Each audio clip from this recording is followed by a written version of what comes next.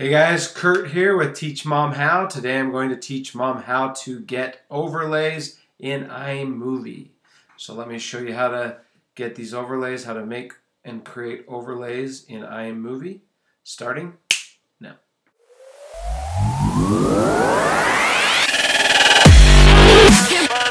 Alright, I'm going to show you today how to put a logo on your screen or on your video, have it overlay, have it appear like this.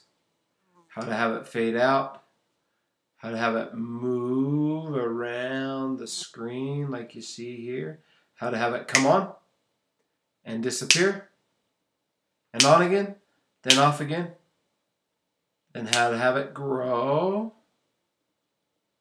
and shrink. Okay, I'm going to show you all this right now. Let's jump into it.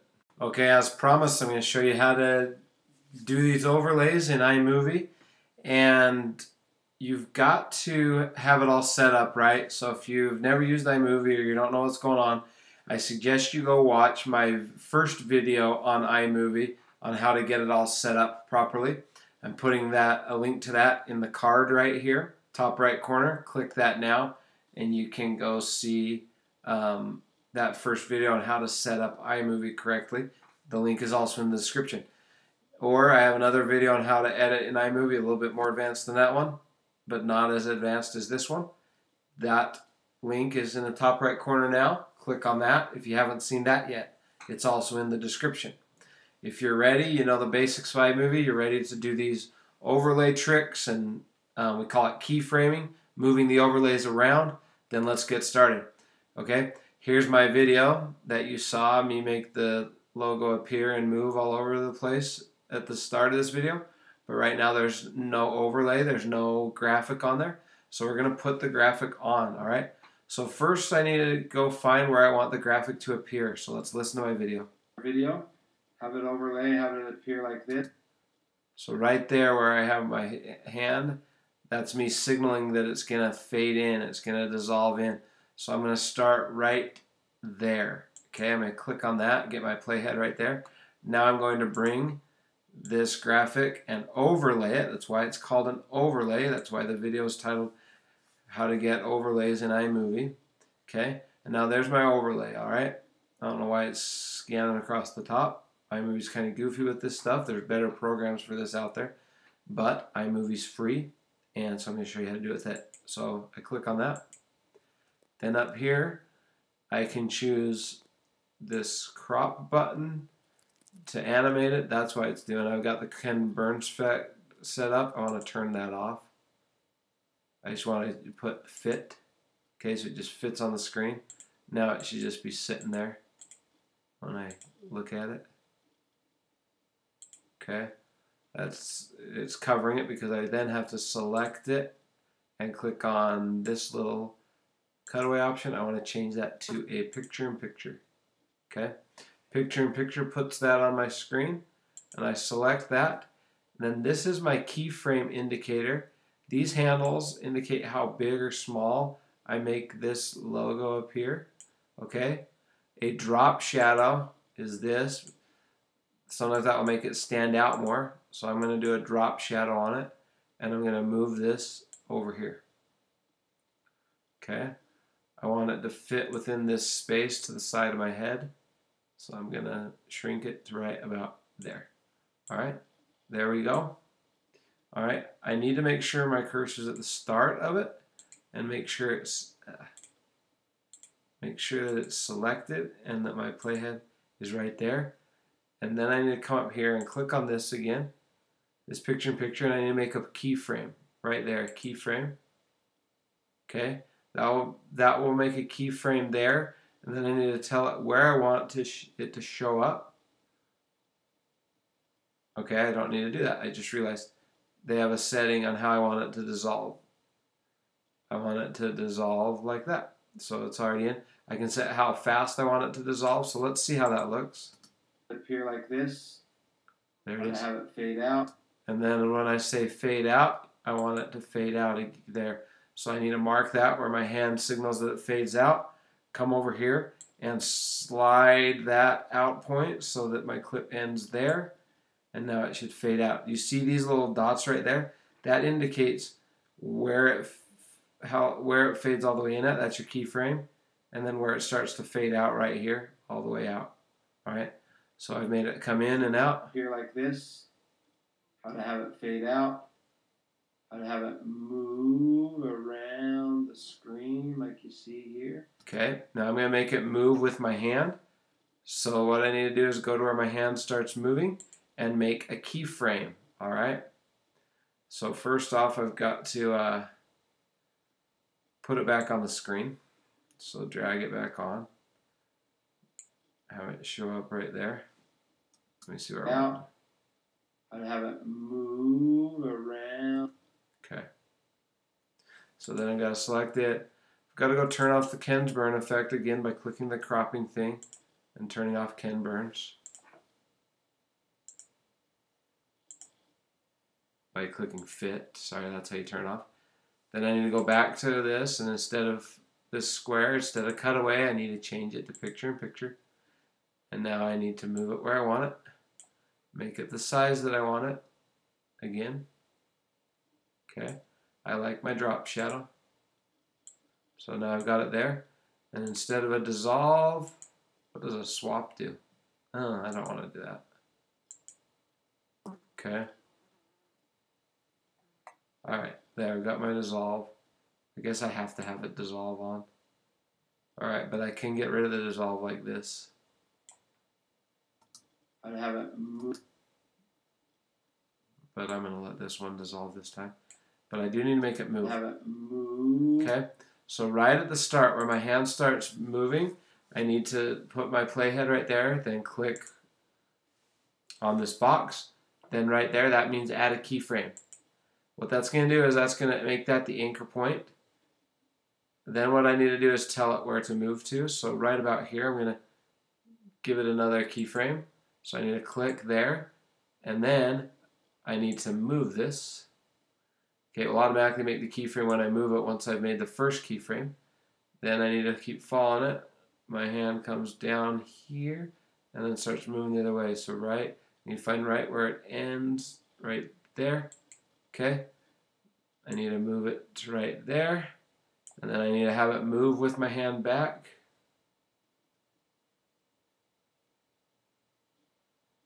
To right there, click there and go move it. Okay, and let's see where else my hand goes. It's coming back across the screen, right to there. Okay, so I need to move it to be with my hand right there, and then let's see where my hand goes. It's going to come back.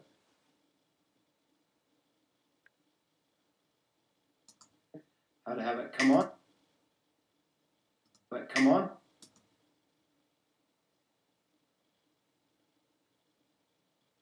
Have it come on. So I'm going to end it. You see here.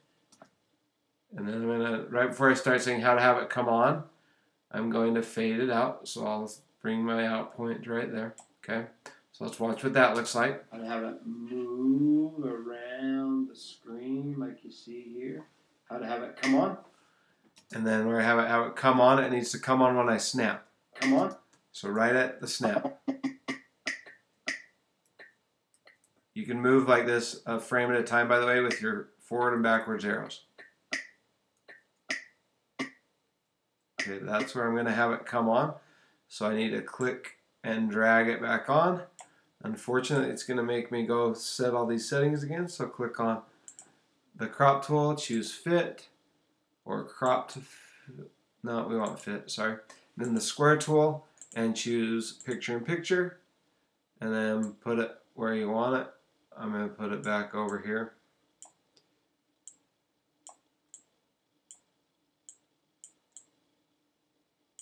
And I'm going to make it have a shadow so you can see it easier. Okay, and I'm going to have a 0 dissolve, 0. So it will just snap on. All right, let's see it. Here, how to have it come on and disappear. Then I need to have it disappear right when I snap. Here. So same thing, that's my point, that's snap point. Drag my out point to end right there. Now it should come on and off with the snap. To have it come on and disappear and on again and on again. So I gotta do it again. Right at the snap. That's my in point.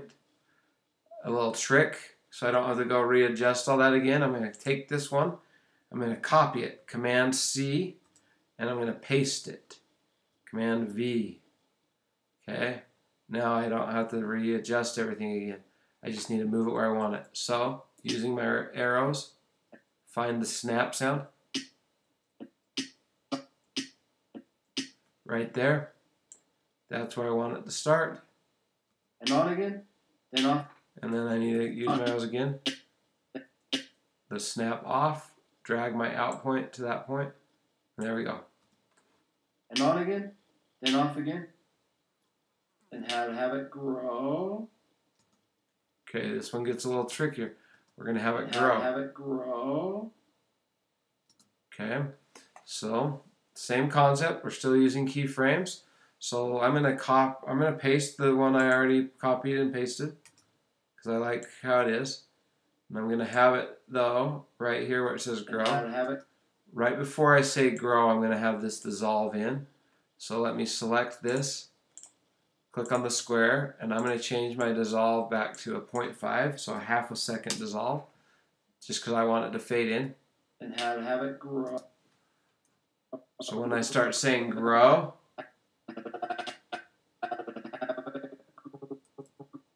I'm going to have it get bigger.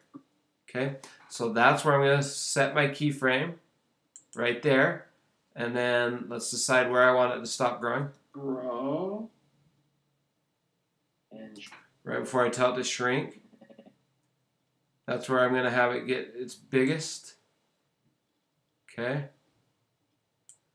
So right there, I'm going to go like this. Select it, click on it. If I've made my first keyframe like I should have, it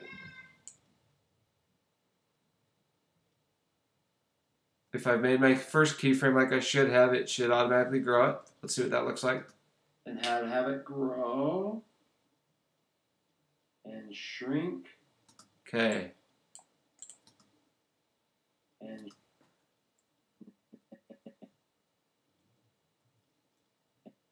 that's actually where I want to start shrinking, so let me fix this here. Okay, I want this. Click on the square. I want that to be my keyframe. Then I go to my next keyframe, and see how it's an X? I can delete that keyframe. Okay. And shrink. How to have it grow. And I want it to stop growing right before I say and shrink. So right there needs to be my max point. Okay. So I need to select my square, get this to the size that I want, and the positioning I want. Go right there. Okay. And then my other keyframe I need to lose. So I start here, it grows to there, and this one I want to lose, X that out, okay? What I am going to do is have it shrink and spin.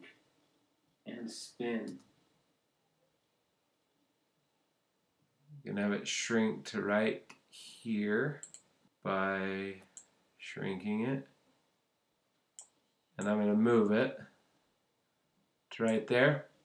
And I was going to show you guys how to make it spin, but I discovered that iMovie does not allow you to do that, so we cannot make it spin at this time. If anyone knows how to make it spin in iMovie, then let me see it. So instead of seeing that where you see me say and let it spin, and spin. Okay, I'm going to show you all this right now. Let's jump into it. I'm going to just edit all that out. So right here, I'm going to drag the end of my clip, my out point to there. I'm going to drag that to there. I'm going to add a transition to fade this out. Actually, I'm not going to do that. I don't need that. So now let's take a look at what this video looks like. All right, I'm going to show you today how to put a logo on your screen or on your video. Have it overlay, have it appear like this. How to have it fade out. How to have it move around the screen like you see here. How to have it come on and disappear. And on again, then off again. And how to have it grow and shrink. That's it for that training on how to get overlays in iMovie. I realized that I did not show you how to create transparent backgrounds or text or graphics with transparent backgrounds. So if that's something you'd like to know, comment below. If at least 10 people comment that they want to learn how to make graphics with transparent backgrounds, then I will do a video showing you a few different ways to do that. But I need at least 10 comments below asking how to make graphics with transparent backgrounds. If I get them, I'll make that video next. See you next time. Don't forget to like, subscribe, and comment, and help promote these videos.